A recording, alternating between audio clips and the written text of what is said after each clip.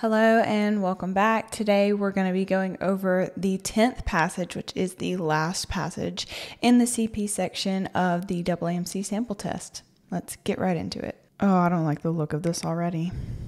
So first, let's read the passage and flowchart what we can.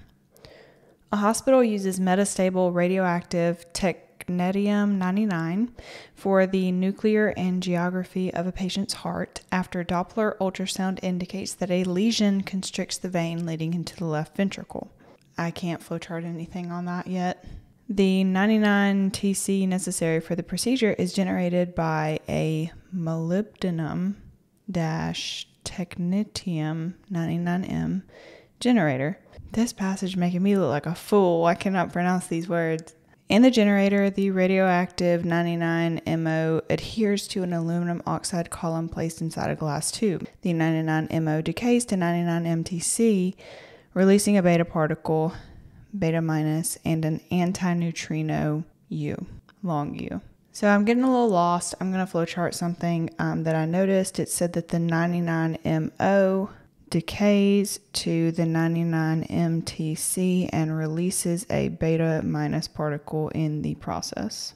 To extract the 99MTC, a saline solution is passed through the glass tube and over the aluminum oxide column as shown in figure 1. The resulting eluate is sodium pertechnetate. Okay, so the figure, I'm just going to glance at it. I noticed that it's just doing what it was talking about in the passage, and the whole point of it is to get this 99MTC out, which is like right here or right here, whichever way you want to look at it. In order for the pertechnetate to be used as a tag for red blood cells, the hospital combines it with a stannous solution such as stannous chloride, and reaction 1 occurs. Personally, I'm not going to look at this reaction because it's not going to tell me anything right now, and if I need it, I can come back to it. This solution is introduced into a patient prior to a test that involves observing the heart at rest and during exercise on a stationary bike with a load of 30 watts. Always pay attention to units, especially ones that you are familiar with or that you know equations for. 99MTC decays to 99TC by emitting 140 kiloelectrovolt gamma photons detected by a suitable camera. The resulting image of blood flow around and through the heart allows an accurate diagnosis of the patient's circulatory system. The radioactivity of 99MTC is shown in figure 2. Immediately when I look at radioactivity and time, I'm thinking half-life, so I'm just going to make a note of that, half-life. My question is, how are they going to relate this back to basic sciences? Because they cannot expect us to know anything about angiography or the veins leading to the left ventricle or heart damage or like anything about like the medical part of this. And so we've got to get some basic sciences out of here. Radioactivity could be one that they bring up. Obviously, they could use these watts somehow. They could probably ask us something about this reaction. I see that there's different charges. Maybe there's some redox going on. I don't know, but don't get too caught up in the passage. Stay grounded in your basic sciences. They can't ask you anything too crazy. The first question says, what is the frequency of the emitted gamma photons? Use Planck's constant and the elementary charge. So I know that I'm looking for frequency, which is F. What equations do I know that include F? I know E equals HF, and I also know V equals lambda F. Those are two like super common ones where you will see frequency pop up a lot.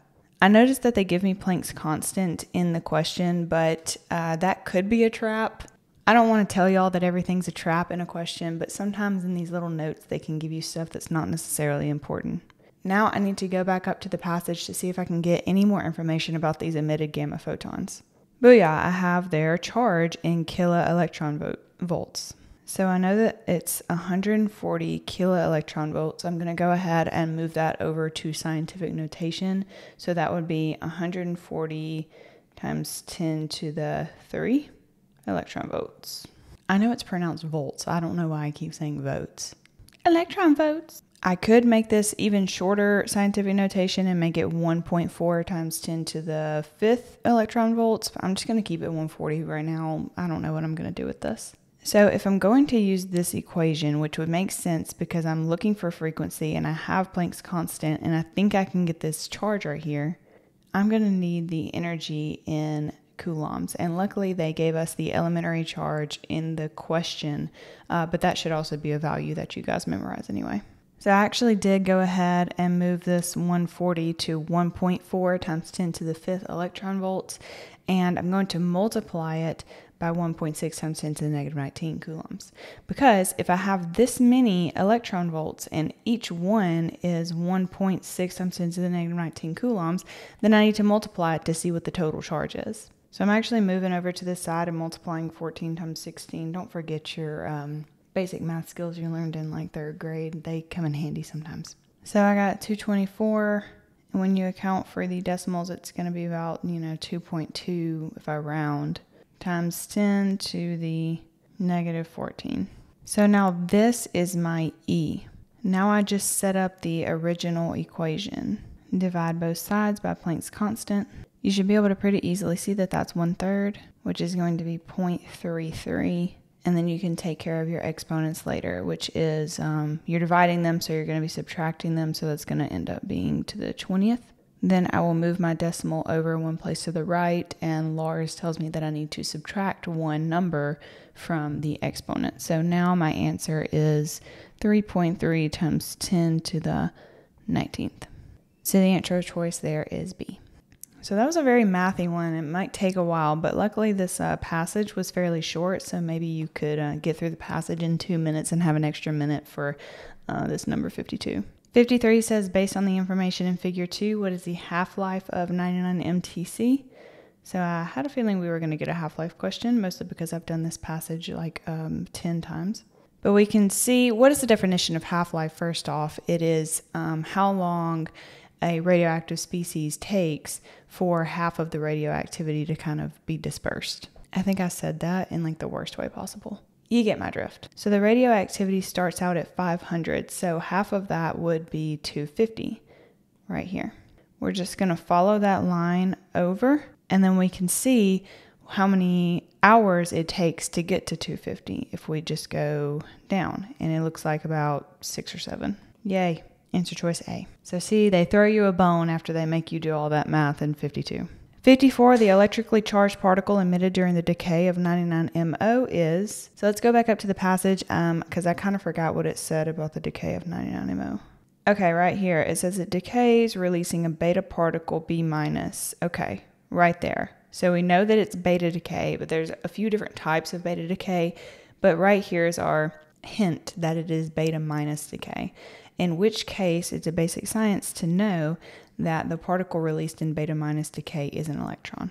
55, the advantage of Doppler ultrasound technique over the standard ultrasound technique is that it allows. So whenever you see Doppler on the MCAT, I want you to think movement. The Doppler effect has to do with sound waves kind of stretching out or being compressed due to movement of whatever is emitting the sound. And it doesn't just have to be sound waves. It can be light waves too. But most of the time you're talking about sound waves. And the MCAT loves talking about Doppler ultrasounds as a medical application of the Doppler effect. So let's see if we can find something about movement. A, distinguishing between fluids and tissue. That doesn't have anything to do with movement. B, measuring the blood flow. I love that because blood flowing, movement, flow, Doppler, yada yada, it all goes together. C, measuring the tissue density, and D, measuring the heart wall thickness. Neither of those have to do with movement. And so, I mean, stick to this. Like, it will never let you down if you just associate Doppler with some kind of movement. Oftentimes it's talking about blood flow. Like, they do Doppler ultrasounds to look for blood clots because there will be a disturbance in the blood flow in the veins if you have a blood clot. So just always think about blood flow or movement, something like that.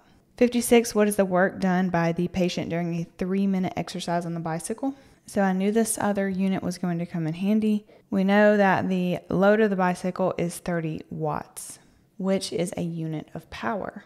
And I know if you're like me, when you see work, you tend to think of work equals force times distance, that's totally fine for that to be your instinct. But when we're given a measure of power, we should be able to see that the power equation is going to come in handy here. So it's power equals work over time. We know our power is going to be 30 watts. We're looking for work, And we know our time, it's not 3, it's actually the unit of the time is in seconds, and so it's going to be 180 seconds. So multiply both sides by 180, and you get that the work is equal to whatever 180 times 30 is. If you can't do that math quickly in your head, you should at least know that it's going to be a large number, but it is 5,400 joules. So that was the end of our entire CP section. It went by so fast and easily. I hope that was helpful. Stay tuned for other sample test breakdowns and let us know what else you want to see in the comments. Peace.